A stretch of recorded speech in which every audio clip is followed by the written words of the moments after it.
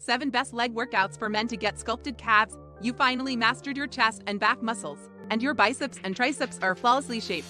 However, you are lacking in muscular growth, particularly in the notoriously difficult to build calves. It appears that you require particular calf exercises to help you strengthen them.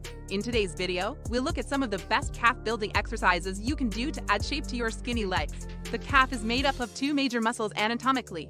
The gastrocnemius, a lower leg muscle that sits close beneath the skin and accounts for the majority of the calf, and the soleus, a broad, flat muscle that starts below the knee and extends down the lower leg before joining the Achilles tendon above the heel. Leg workouts are designed to strengthen the gastrocnemius and soleus muscles. They increase your quads, bulk up your glutes, and strengthen your hamstrings in addition to growing calf muscles. Begin stretching, and let's achieve those sculpted calves with these 6 amazing leg workouts. Have you attempted heavy dumbbell deadlifts before? Place a pair of dumbbells in front of your sides with an overhand grip. Stand shoulder width apart with your feet shoulder width apart and your knees slightly bent. Allow your arms to fall forward in front of your knees and shins. Maintain your back in a neutral position to avoid rounding it. Lower yourself slowly and methodically into the desired position. Squat with your hips and knees bent, your body approximately parallel to the ground. Stand up straight without altering the curve of your back.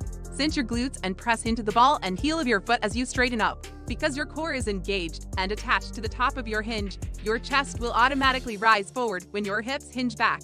Return to a standing position by pressing through your heels and pinching your bum. The seated band push is next on our list. Follow these simple steps to complete this exercise. While sitting on the floor, fully extend your legs in front of you. Wrap one end of a resistance band over the ball of one foot, then pull the other end toward you to produce tension. Bend your ankle and move your foot forward while pointing your toe away from your torso while holding the band taut. Hold this position for a few seconds before releasing your foot and letting it return to its natural position. Repeat for 30 to 60 seconds per side. Perform 3 sets. If you find that this activity is too difficult with just one resistance band, begin the workout without it. You can also start with a light resistance band and work your way up to heavier bands as you acquire strength. If you are recovering from an ankle sprain or other injury, avoid overexertion. Let's move on to goblet squats for muscular building. To begin the goblet squat, all you need is a kettlebell or dumbbell and enough space to stand and move comfortably with your feet around hip to shoulder distance apart. Stand with your feet slightly wider than hip distance apart and your toes facing outward. Hold a kettlebell with both hands at your chest, as if you were cupping a goblet. Bend your elbows and place the goblet over the middle of your chest. Throughout your warm-up, use a lighter kettlebell to get a feel for the movement. Then, for the remaining of your set, raise the weight. Maintain a straight gaze and engage your core throughout the squat. You must maintain a neutrally oriented back.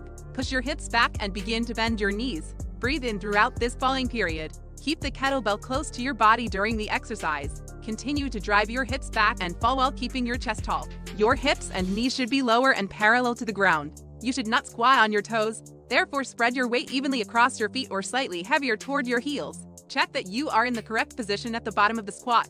Your elbows should be on the inside of either knee. This makes maintaining knee-to-toe alignment easier as you lower yourself into a deep squat easier. Return to the starting position by pressing through your heels and performing the opposite action. Exhale as you rise and press your hips forward to fully activate your glutes at the top of the squat. Complete the complete set, then carefully wrap the kettlebell.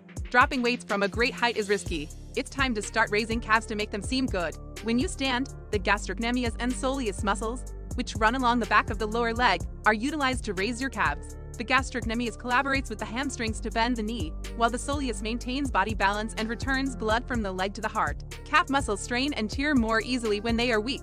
Calf muscles that are strong and flexible provide improved stability and balance, reduce the likelihood of injury to your foot or ankle, and make it simpler to run and leap.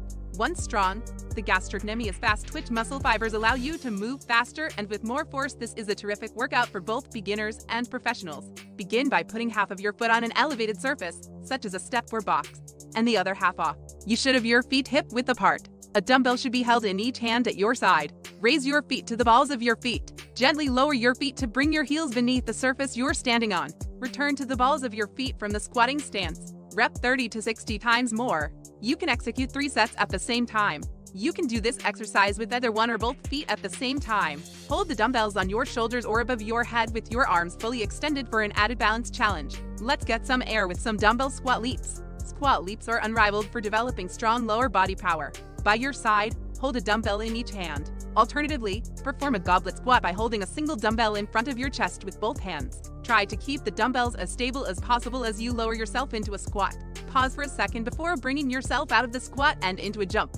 Rep the movement, landing lightly by bending your knees and crouching. To fully work the muscles into overdrive, try to softly drop into the squat and then push up out of the squat as rapidly as possible. To fully get off the ground, use your quads, glutes, and calves. Consider how much weight you can squat regularly and select a dumbbell that is 20-30% of that amount. For example, picking 20-30 kg.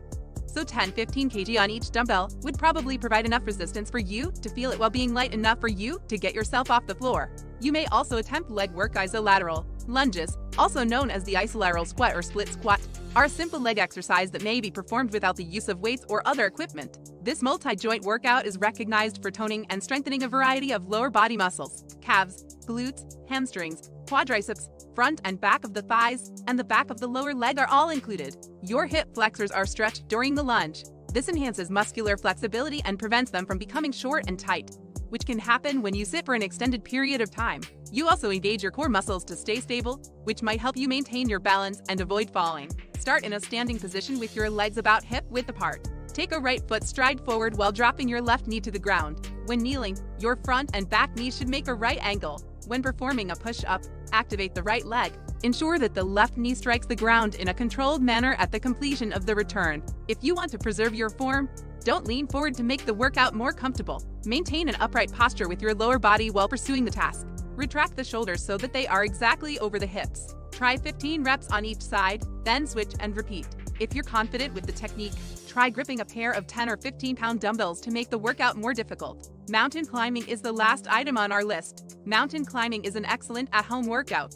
It stimulates several muscle groups at the same time, strengthening your calf muscles, agility, coordination, strength, flexibility, and blood flow. Climbers improve their general stability, joint mobility, and response time. You could be wondering, do I really need a mountain? Excellent news! You can try this exercise without going on a track in your neighborhood. Put your hands and toes in a plank posture, evenly spreading your weight. Your hands should be shoulder-width apart. Your back should be flat. Your abs should be engaged, and your head should be straight. Pull your right knee into your chest as far as you can. Bring one knee in and pull the other out as you switch legs. Maintain a low hip stance while running as fast and as far as your knees will allow. Take deep breaths and exhale after each leg movement. If you need to release some weight from your arms, shoulders, and hands, try modified mountain climbers on a step. To complete this variation safely and effectively, elevate your upper body on a step or block.